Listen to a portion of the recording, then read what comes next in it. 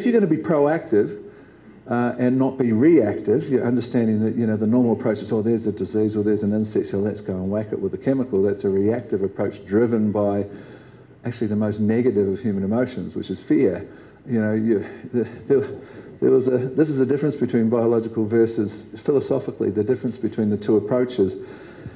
There's a journalist who was down on his luck, he lost his wife, lost his house, he's sitting at a park bench, asking the question, why me?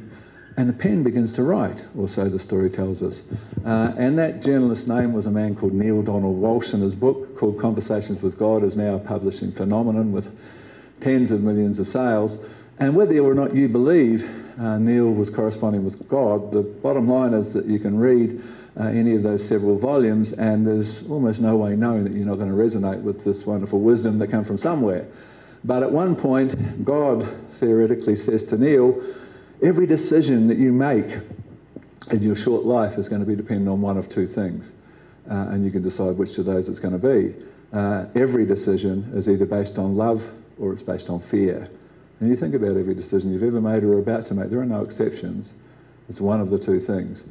And that love-fear dichotomy is very much part of how you approach your most important profession and your one single job for many of us in your lifetime. Do you want it driven by fear or do you want it driven by love? It's really the difference between biological and chemical. And it really does come down to that, because people get so passionate when they get into this other way of farming, because it is driven by love. It's driven by a love of nature, a love of the people you're selling the food, a love of yourself perhaps, because you're going to have a lot less stress and a lot more fun than what you otherwise. Versus, there's a bug, let's go and kill the thing.